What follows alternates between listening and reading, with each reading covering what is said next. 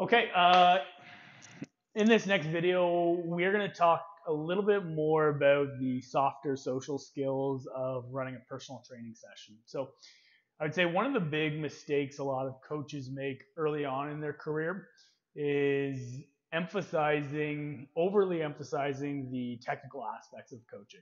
And while technical components like biomechanics, program design, physiology, like all those pieces are important. Ultimately, our job as coaches is to first and foremost build a relationship of trust with our clients.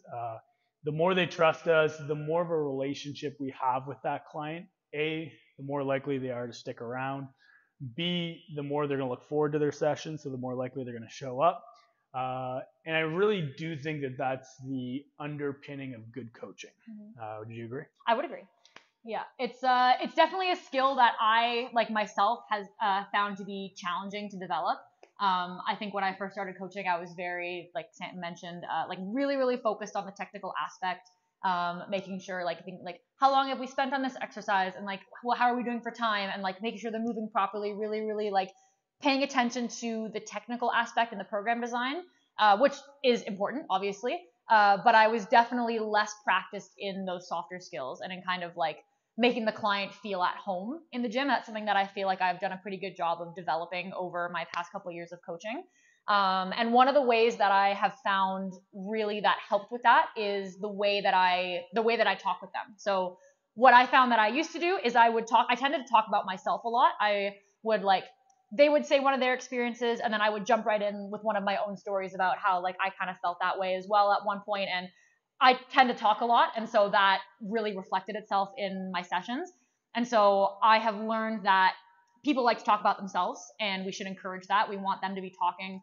Our job is more to kind of direct the conversation and ask open-ended questions, ask leading questions, circling back to previous conversations, and making them feel heard and listened to, and really trying to encourage them to chat.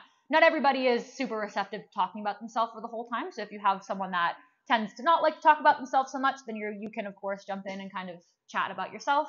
But in general, getting them to talk is kind of where we want to be. And different ways you can do that. Like I said, leading questions, open-ended questions.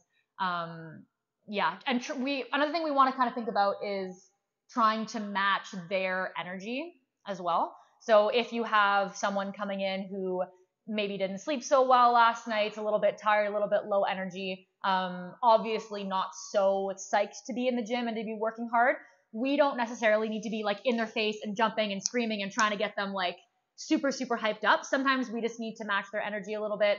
Maybe we take the session a little bit slower. We still want to try to encourage them to work hard, so trying to be a little bit more energy than them.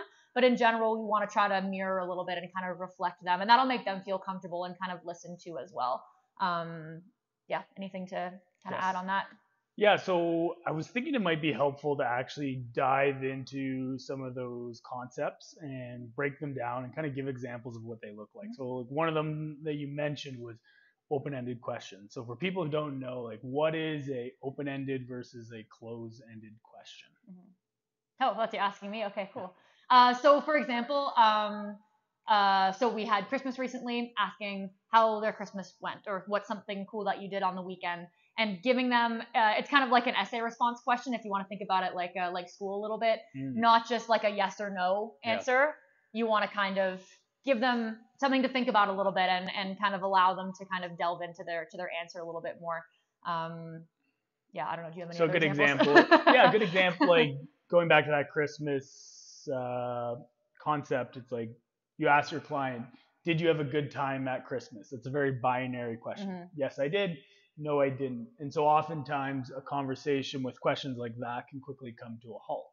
So rather than saying, did you have a good time at Christmas? And you can still ask a question like that, but an open ended question would be like, oh, great. Like you had a good time. What'd you get up to? Mm-hmm.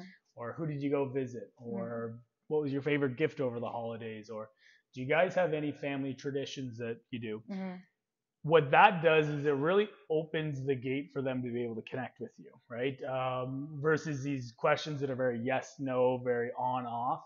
If you allow them to kind of, like you said, narrate an essay or a story about their lives, Mm-hmm. it's going to allow you to open the door. And so by asking open-ended questions, you can start to get to know your client a lot better than if you're just focusing on A, talking about yourself, or B, using close-ended questions. So I hope that kind of articulates the difference between open and closed-ended questions. The next skill that you kind of talked about was the idea of asking questions and keeping the conversation going. And so I'm curious what you would have to say about this, but the way I look at this is really just asking an open-ended question, paying attention based on what they're talking about, asking another open-ended question. And again, paying attention to what they're talking about. And that's really the critical piece here. You need to be a great listener. And so it's hard to give a script on how to do this because every conversation is going to manifest in a different way. But if you hear them, if you ask that open-ended question, how was your Christmas? Or rather, what'd you get up to this Christmas? I went to go see my brother. Oh, very cool. I didn't know you had a brother. Where does he live? Right? And you can start to ask and kind of formulate these conversations. So yeah, I think that's a very important skill. It's not only having a great opening question, it's paying attention and then following that up. You want to kind of add to that? Anything come to mind? I think that's definitely how I found the conversations tend to flow. And I find the session is smooth too when you're able to do that. While you're doing this, the reason why this is challenging to do kind of on the fly is, especially if you're a newer coach, like when I was, trying to run a session while simultaneously doing all of these, thinking about all these conversations and what kind of questions I should be asking is challenging. Like it's overwhelming to try to do so. So I found just with lots of practice and lots of repetition and, I kind of got a better sense of like time-wise how a session runs. And then you can do this. You can do these chats while they're warming up or while they're doing a set or maybe between their sets. So that's why this is kind of under the during the session category and not just like the first 5 minutes. We're trying to kind of keep this rolling through the session. And there'll be some natural pauses while they're working, for example, or you need to make a correction or you need to explain a movement. But there's something to be said for trying to like continue the conversation during the session. So like if you're chatting, you pause, explain a movement, have them do it, make sure it's working, do their set, and then pick up where you left off kind of thing. That's a really important skill too, if you can continue. And that shows them that you've really been paying attention. And I think like Sam mentioned, like reflecting on their answers, asking questions about their answers. Those are all just things that show that you're paying attention to them. And I think those little things go a long way.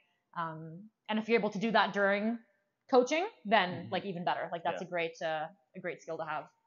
And yeah, I always use the analogy of the first time you drove a car. The first time you were learning to drive, it required all of your focus, right? You're focusing on, 10 and 2 with your hands, like using one foot for the gas and brake, checking your mirrors regularly. And you couldn't really think of anything else the first time you drive. Now, unfortunately, you see people driving, texting, sipping a coffee, driving with their foot. What's happened is they've taken that skill and they've more or less automated it. And when you get into coaching, the more practice, the more repetitions you get, the more you're going to be able to automate that sequence of events where it becomes a lot more natural. So you can start to focus on these softer skills. That said, while you're still learning that process, things like staging the room in advance, things like really trying to have a program in place before the session starts and knowing that program is going to make that a lot easier because you're not thinking, okay, what is the next movement in the sequence? You can kind of reflect back to your plan. And that allows you to be a lot more present in this session because you aren't really thinking about what's my next exercise selection. So really trying to learn and master your script or your plan for the day, I find allows you to be a lot more present with your client. So I would say that's kind of a big piece to kind of highlight that importance of knowing your plan because it allows you to kind of build that relationship much more. Anything else to add there? I don't think so. I think that's pretty good. Awesome. So I think the last thing I would touch on there is, which I think you mentioned, was encouraging other people to talk about themselves, right? I think it is human nature. We think that, everybody wants to hear about us in our lives, but I think oftentimes relationships are built on a good ear. And so encourage people to talk about themselves, ask about their childhood, ask about where they grew up, ask about their career choices, why they chose to go down one route versus another. And I think that's a really great way to also just get to know the person. I've had some of the most interesting conversations in personal training sessions 100%. because you're spending, upwards of 2, 3, 4 hours a week with this person. Aside from maybe their family, you might be the person they see most regularly. So if you open that door with engaging, thoughtful, curious questions, you can learn some pretty cool things about people. So I would say, yeah, there's definitely an adventure to be had there if you're willing to kind of listen and pay attention. Maybe the last thing we can talk about is being flexible with our plan. So we have this great plan. It allows us to be more present because we have a script to follow.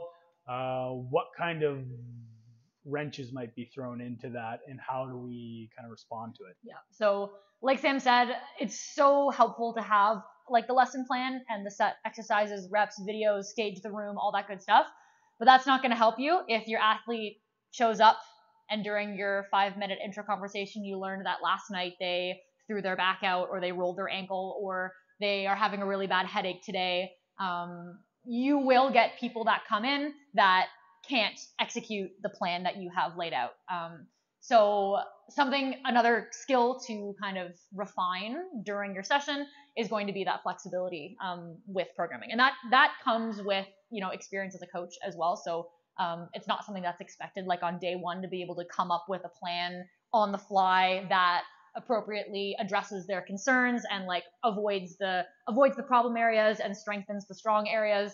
But it's something that is important that you will face nonetheless. So for example, I have an athlete that we do some like back rehab stuff for because she's injured her back previously. And she came in one day and said that her back was like really, really tight and she didn't think she could do any of the exercises that I had laid out to rehab her back because it was so sore. And she just wanted to stretch for the session, which is totally fine. We could definitely do a mobility session instead of the plan. But that meant that I had to find and come up with an hour's worth of stretches, basically, that weren't going to aggravate her back, but hopefully stretch the appropriate areas, strengthen the appropriate areas, and wasn't going to add to her pain at all. And that can be a lot to do in like 5 minutes during your 5-minute pre-chat. So what you're always welcome to do is use the computer, use your resources, do a quick Google search. We're not expecting you to have like everything memorized we're not physiotherapists or doctors or surgeons. Like we need some help sometimes, so we can look online, quick ideas there. If you're going to be doing a full mobility session, you can structure it very much the same as you would a strength session. So like 2 to 3 circuits of like 3 to 4 stretches, and you can just kind of go through those. And that'll allow you to have a bit of a chatting session too. And you can spend that hour, like we had just said, chatting, questions, learning about them, maybe learning a little bit more about their pain. But there's definitely a lot of wrenches that can be thrown your way kind of during a session. So being able to react quickly and have things in mind is super handy. Mm-hmm. But resources always there. Other coaches are often around too, that you can always you grab for a quick piece of advice or any ideas. I've grabbed Sam many times for some help with clients. So yeah, anything to add there? I would say even on top of that, you're gonna have scenarios where people show up, and I think you touched on it briefly, but maybe they're having a hard day at work, or mm-hmm.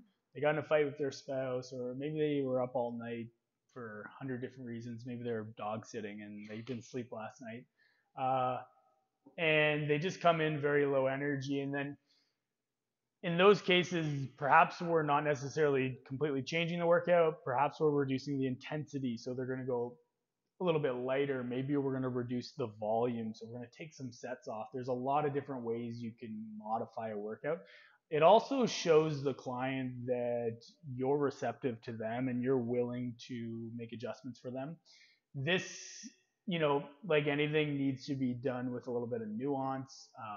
So if it's just an athlete trying to avoid exercises maybe they don't like, perhaps it's worth a conversation, right? Trying to find and distinguish between I'm tired and today my body and me just need a lower intensity workout, or am I just trying to avoid something?